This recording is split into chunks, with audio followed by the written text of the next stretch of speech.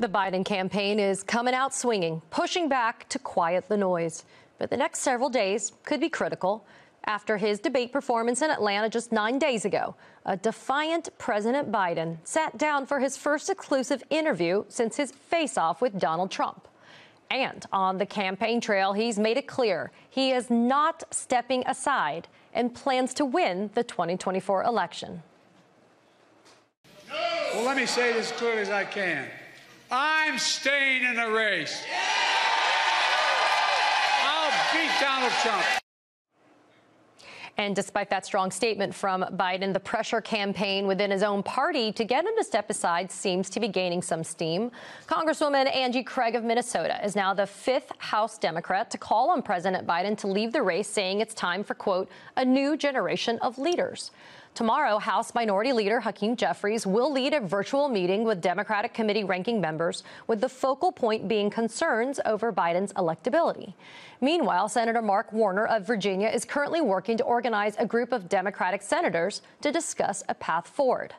Nevertheless, Biden remains steadfast in his belief that he is, once again, the right candidate to defeat the twice-impeached, quadruple-indicted, convicted for 34 felonies ex-president. Here's what he had to say yesterday in that exclusive interview with ABC News anchor George Stephanopoulos. Have you convinced yourself that only you can defeat him? I convinced myself of two things. I'm the most qualified person to beat him, and I know how to get things done. If you can be convinced that you cannot defeat Donald Trump, will you stand down? Well, it depends if the Lord Almighty comes out and tells me that, I might do that. Joining me now is Congresswoman Nikema Williams of Georgia. She's also the chair of the Georgia Democratic Party. Congresswoman, thank you so much for joining us. I appreciate your time. First, I wanted to get your reaction to President Biden's interview last night on ABC and his response to all the criticism and the speculation surrounding his ability to win this November. So, Katie, what I heard in the interview was the president who has a record to run on. President Biden went before the American people in the sit-down interview, and he defended his record, and he talked about the transformational policies that have been enacted over the past 3.5 years. I am here at the Essence Festival in New Orleans with thousands of Black women from across the country. And you know what I'm hearing, Katie? They appreciate the $16 billion that have been invested in HBCUs over the past 3.5 years. They appreciate that Black businesses have grown exponentially over the past 3.5 years. And then we have an alternative. We have someone else on the ballot, twice impeached, 34 felony convictions, who has bragged about overturning Roe v. Wade. So, Katie, it is clear to me before the debate, after the debate, during the debate, and after the interview that our choice and our work is clear here. We must defeat Donald Trump in November. I am keeping my eyes on the prize. That is the goal, and that's what we're going to do. Biden or bust. So, as I mentioned, though, at the beginning, some Democratic lawmakers have called on President Biden to step aside, but you are a congresswoman. Tell me, what are you hearing from your colleagues? I mean, what I'm hearing is ultimately everyone wants the same thing, Katie. We know that we have to defeat Donald Trump. And no one has a crystal ball to determine what is going to happen in an hour, let alone in November. And so what I do know is that voters understand when policies impact their everyday lives. And President Biden has implemented transformational policies across this country, not for Democratic voters, not for Republican voters, but for everyone in this country. And that's what voters care about most. So my colleagues, they're hearing from people, I'm hearing from people, but at the end of the day, we have a snapshot from polls that have come out in the last 9 days, but we also know that voters have the final say. I represent a deep blue district in a periwinkle state. I fully understand that every vote counts. We have to take our story to the voters because ultimately that's who has the final say, the American voters. I want to play for you a clip of Senator John Fetterman on MSNBC last night. Take a quick listen. Donald Trump is back here. And you know what do Democrats do? We panic and piss our pants, after a bad debate. And after 34 convictions, felonies, the Republicans show up and they dress like him and they go all in on Trump. Maybe we could learn something here and just, hey, stand by our president through this. You know, Congresswoman, I've been saying this for a while now. Maybe it's time for the Democrats to take a page out of the GOP playbook. They've circled the wagons around the 34 felony convicted, twice impeached, quadruple indicted, liable for sexual abuse nominee. Why are Democrats, though, focusing on only one debate performance instead of really amplifying the successes of that first administration for Joe Biden, and to see and to emphasize the importance on Donald Trump, who is such an existential threat to American democracy? So, Katie, this has become the media narrative for the past 9 days, and that's what people are responding to. And we all saw the debate. So I am not going to pretend that we had a great night on last Thursday. But what I know is that we have 3.5 years of progress that we need to continue to build upon. And the only way to do that is to elect President Joe Biden and send him a Democratic Congress so that we can finish the job. We need to codify Roe v. Wade so that our freedoms are protected. We need to get the Young Lewis Voting Rights Advancement Act passed so that we can protect the right to vote for people all over this country. And there is only one way to do that, and that is to make sure that we defeat Donald Trump. Donald Trump is a threat and a danger to our democracy, and so we must remain committed and clear. Some of my colleagues are moving in a different direction, but ultimately our goals are the same: defeating Donald Trump. I am in a battleground state. We understand that every vote counts. We're building multiracial coalitions, talking to all voters about the issues that matter to them. We only won Georgia by 11,780 votes, those votes that Donald Trump tried to get from our Secretary of State when he wanted to overturn the will of the voters and overturn the 2020 election results. But the voters have the final say, Katie, and that's what will happen this November. I'm glad you brought up those 11,780 votes, because that's exactly, I don't know, maybe Donald Trump got indicted for that in the state of Georgia for trying to overturn the elections of a lawful 2020 presidential election. I wanted to note for our viewers, you are kindly taking time out of your schedule. You are at Essence Festival right now. Vice President Kamala Harris about to speak there in just a few minutes. What are you expecting to hear from our vice president about her role in the campaign during this critical period?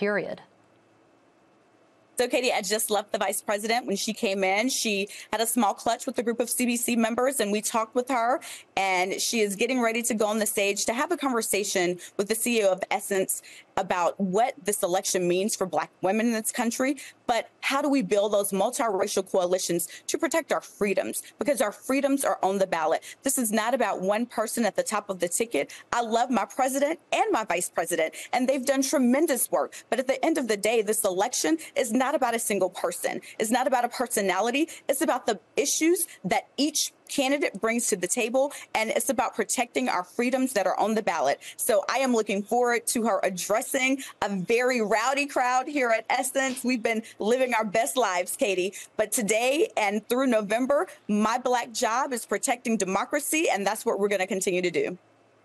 I got less than a minute, though, and I wanted to end with this final question. Project 2025. It's the blueprint for the destruction of democracy if Trump wins in November. President Biden said during that interview last night, quote, "I think the United States and the world is at an inflection point where the things that happen the next several years are going to determine the next 6 or 7 decades, how they look." How can the urgency of that message get across to voters? Absolutely, Katie. It is scary when you look at some of the things that are in here. But when people show you who they are, Katie, we must believe them the first time, in the words of Maya Angelou. But what we also know is that Donald Trump, whether he tries to distance himself from this Project 25 memo that's been out, we all understand what he said with his own mouth. He cheered and celebrated overturning Roe v. Wade. Our freedoms are on the line in this election cycle. So we must turn out like we've never turned out before to make sure that we protect our freedoms and reelect President Joe Biden so that we can move our country forward, not continue to look backwards as Donald Trump tries to continue to divide our country. We begin with breaking news tonight. While the Biden-Harris campaign is pulling no punches in what promises to be a critical week in the race to the White House, NBC News has confirmed that 4 more House Democrats have called on President Biden to drop out of the race, bringing the total now to 9. This happened just a few hours ago as House Minority Leader Hakeem Jeffries led a meeting with top congressional Democrats.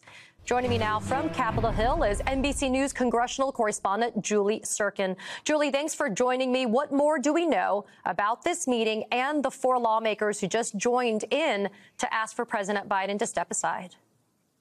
Yeah, hey, Katie. Well, look, this was a meeting that lasted nearly 2 hours. It began at 2 this afternoon. It was a virtual meeting because, again, lawmakers have not been back to the Capitol since that debate. They're returning actually in person tomorrow, so I assume we will see even more of them joining in person, finally huddling and reconvening with their colleagues to get on the same page or not about what President Biden's future should be as the leader of their party. You see all of those names and faces on your screen. The 4 additions are very significant because, remember, this call that House Democratic leader Hakeem Jeffries convened actually had the top Democrats on the key committees join the call. So you're talking about guys like Jerry Nadler. This is somebody who is the top Democrat on the Judiciary Committee. You're also seeing Adam Smith, the top Democrat on the Armed Services Committee. You're seeing others as well following suit. And we're told, according to our sources, that on the call, those 4 expressed a lot of concern, specifically with Biden being the top of the ticket. They want to see another nominee. Other sources said that there was overwhelming support, for example, for Vice President Kamala Harris to step into that role. With others, should Biden step aside, certainly not all of them calling on him to do so. He did have a large defense, a fierce defense from members of the Congressional Black Caucus that were on the call. We're told Barbara Lee, Maxine Waters, 2 veteran lawmakers from California, they defended Biden on the call as they have done publicly. We also saw a statement from another member of the Congressional Black Caucus who was not on the call, Frederica Wilson of Florida, but she criticized some of her fellow Democratic colleagues who are taking this moment to call on Biden to step aside, saying, like many others that I've talked to, that every single minute they talk about the need to replace Biden is a minute wasted that they could be talking about Trump. Also importantly, we heard, according to sources, Susan Wild, for example, who is the Democratic ranking member on the Ethics Committee. She is a frontline Democrat, a vulnerable Democrat in Pennsylvania. She did not, according to my sources, call on Biden to step aside, but she expressed significant concern, Katie, with being able to run with Biden at the top of the ticket, with being able to campaign with him, and her own reelection prospects. As we learned, of course, Angie Craig, one of the faces on that screen coming out yesterday, also frontline Democrat, expressing the same concern. So a lot on this call. Bottom line here, this is the first of many that I expect meetings and calls this week. And unfortunately for Biden, the overall resounding sentiment is they don't know if they can trust Biden to beat Trump in November, Katie. Julie, we also know Senator Mark Warner of Virginia will be leading a meeting this week with Democratic senators. What can we expect from that meeting?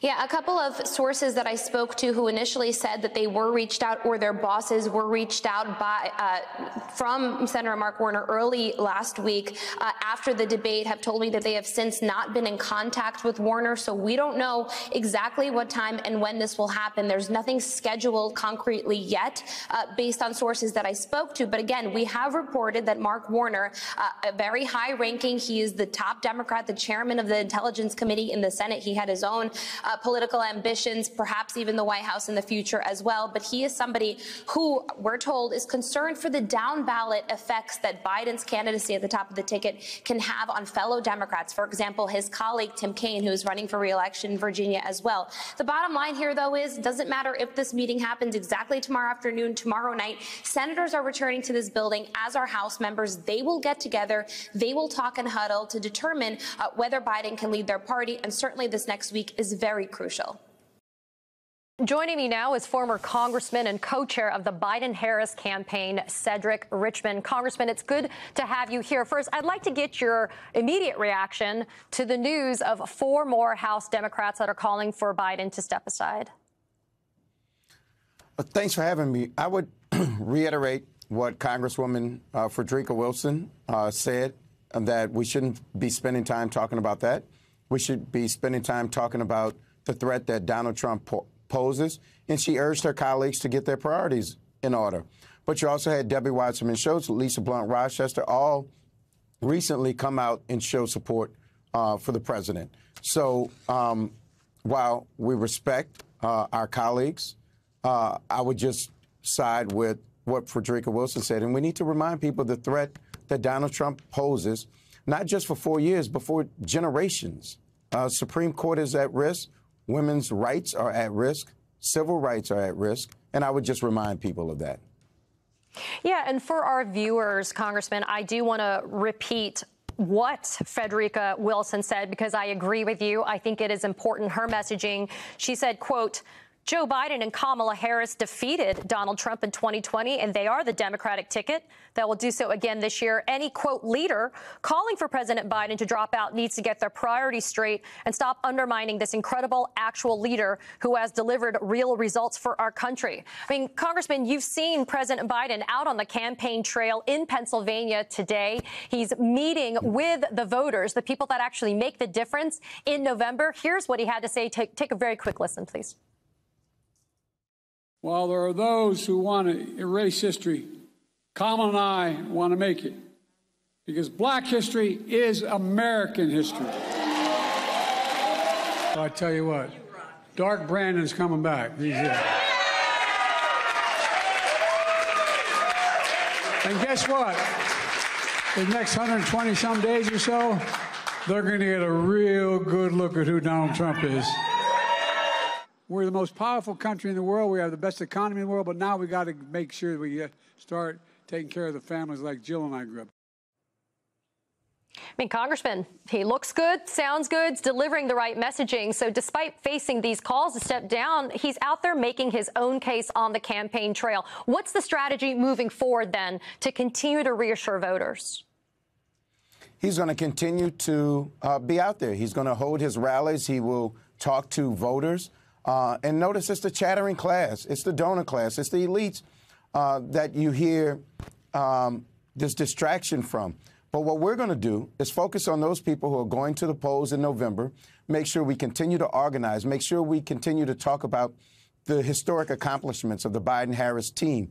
We will continue to organize. We will continue to open field offices. We will continue to do those things that actually make you win an election. And you're going to see him and you're going to see the vice president out there making a case for why, one, they deserve to be reelected, but two, the threat that Donald Trump poses to our democracy.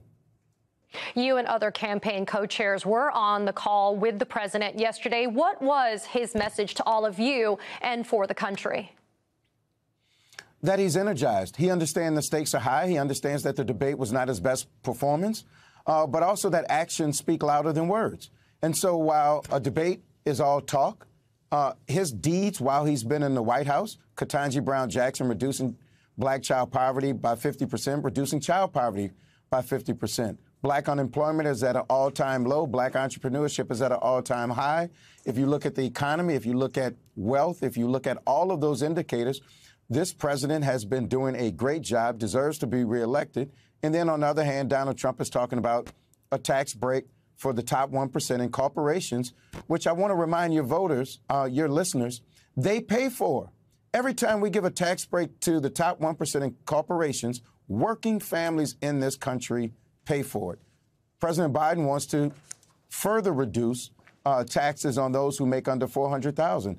And so it's a clear contrast of the values of the two men. President Biden values working people. Donald Trump has no values, zero values. He is void of values. He is morally bankrupt, and we're going to make that case. And part of that moral bankruptcy actually tags along with this idea of Project 2025. Conveniently, Trump trying to distance himself from Project 2025, but we know that it was written for, tailor-made for Trump and a second Trump presidency. What's the Biden-Harris campaign doing to amplify the direct line, the direct through line from Project 2025 to Donald Trump? Well, the way we know it's Donald Trump's plan is the fact that he denied it, because when his lips are moving, he's lying. And so it's a plan created for him by those people closest to him. And that plan is extreme, but it's taken out of what he says is his rallies. It would give him almost absolute power. He can go after his enemies. He can take rights of citizens away. He can get rid of civil service and put Trump people all throughout government. He wants to abolish the Department of Education. those things should scare the American voters. We have a responsibility, and we will educate voters on what his extreme agenda is and what Project 2025 means to them. You know, there's been some that have suggested that Vice President Kamala Harris moved to the top of the ticket, and yet she has said publicly, openly, that she supports President Biden. We've also heard other names like Gretchen Whitmer and Gavin Newsom being bandied about. But, Congressman, you and I both know they've also publicly said they support a Biden-Harris ticket. When it comes to specifically, though, Vice President Harris, do you think her campaign role needs to be even bigger during this kind of critical time for Joe Biden? Well, we saw the night of the debate. I saw her. She was down at the Essence Festival in New Orleans talking to 30, 40,000 people down there. She is increasing her role, and she's been a valued partner since day one. I won't get into whether she's been covered fairly by the press, but she is a valuable partner. She's incredibly intelligent, and I would just say she has not only publicly stated her support for President Biden, she's privately said that, too. I was with Gavin Newsom after the debate when he did the same, and Gretchen Whitmer was on the chair's call yesterday, and she reiterated her support. Leaders are rallying around this president and vice president because they understand what's at stake and they understand what they have accomplished. When the president does it, that means that it is not illegal. By definition. Exactly. 5 decades ago, Richard Nixon's definition of presidential power was just his wishful thinking. But today's Supreme Court has turned it into a reality, giving the next president absolute criminal immunity for so-called official acts. Nixon's crimes during the Watergate scandal, leading to his resignation and eventual pardon by Gerald Ford, reminds us of the worst that could happen. For example, murdering a political rival was not a hypothetical for Richard Nixon, according to our next guest. Former Watergate prosecutor Nick Ackerman writes that Nixon ordered a hit on Pentagon Papers whistleblower Daniel Ellsberg. Ackerman also points out that one of the reasons Nixon was forced to step down was the release of a recording of him trying to interfere in the FBI's Watergate probe, a clear case of obstruction of justice. But under the new Supreme Court decision, Ackerman writes, quote, there would have been no reason for him to resign. Nixon could have just picked up the phone and directed the FBI to terminate its investigation. Joining me now is former Watergate prosecutor Nick Ackerman. He also served as an assistant United States attorney for the Southern District of New York. Nick, thanks so much for being here. Your new piece, The Supreme Court Rewrites Watergate History, 50 years since Nixon's resignation, immunity decision would have undone prosecutions, is fantastic. I urge everybody to go out and read it. But the thing that's just struck me and shook me was the fact that Nixon ordered a hit on Ellsberg, which I was unaware of. But to your point, now, with this SCOTUS decision, you can't inquire into motive, and you certainly can't inquire if it was an official act of Nixon picking up the phone and ordering a hit on a political rival. Same thing could happen now with any president. Of course. I mean, that's the whole problem with this opinion. Justice Roberts tries to pawn it off as some kind of fantastic idea that Justice Sotomayor is coming up with, talking about a Navy SEAL 6 going out and attacking and assassinating political rivals at the direction of the president. This is not so fantastic, and it's not so unusual. This is exactly what Richard Nixon did. And justices totally ignored this entire history of Watergate in coming up with this crazy opinion that permits somebody like Donald Trump, who has already come up with a plan where he says he's going to be dictator from day one, and he's going to suspend the Constitution, and has already violated a number of federal criminal laws. So this is basically opening up the floodgates to Donald Trump to do whatever he wants, and full steam ahead, which is really frightening. Nick, something else that you wrote that really struck me as well was this idea that if a president like Trump gets absolute criminal immunity for his official acts, then by extension, it would make sense that subordinates that are following orders from Donald Trump, for example, to do criminal acts would also not be prosecuted because they're just, quote, following directions, instructions, or orders. Nick, we saw that happen with Hitler. We saw that happen in Germany. So that's right. What is this theory, I guess, by extension, that subordinates of a president like Donald Trump, following his orders, acting criminally, they could not be prosecuted as well? Well, the rationale throughout this opinion is that you can't really get behind the president's motive and what he's doing. And if he's got people, the executive branch, it's the executive branch, the president, that the Supreme Court is focused on. And if, in fact, it's the executive branch and Trump is ordering one of his subordinates to obstruct justice or to carry out a hit or to do whatever might be illegal, and if the president is ordering it and that's an official act and that can't be illegal, then how can you really prosecute somebody who is an arm of the executive branch who's carrying out that order? I mean, it really doesn't make any sense. Where does it stop? I just don't see how someone wouldn't have that defense.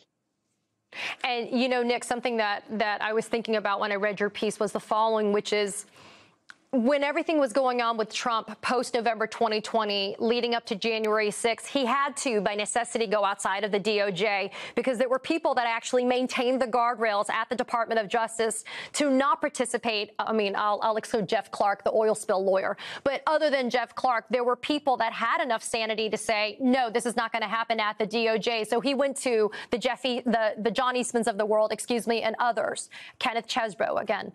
How important is it, somebody like you who knows the historical importance and context of Watergate, now looking at it through the lens of this SCOTUS decision, to make sure that the DOJ has people in an administration with a president that have the courage and the moral compass to say no and to not actually participate in criminal conduct with the president?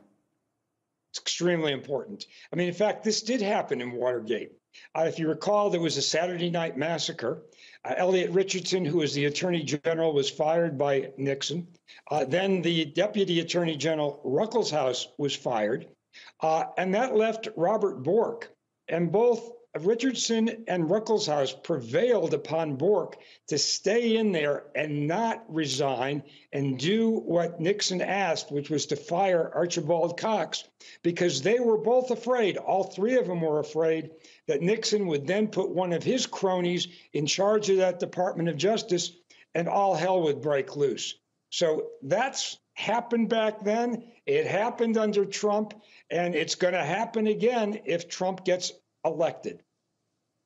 Unless we don't get Trump in office, but we know that Project 2025, it has an actual chapter on the Department of Justice and the installation of loyalists in the Department of Justice. And so, Nick, it would be a disaster of epic proportions if somebody like Trump is back in office with a blueprint like Project 2025 for the DOJ. No question about it. I mean, he's first of all going to get rid of all of these civil servants.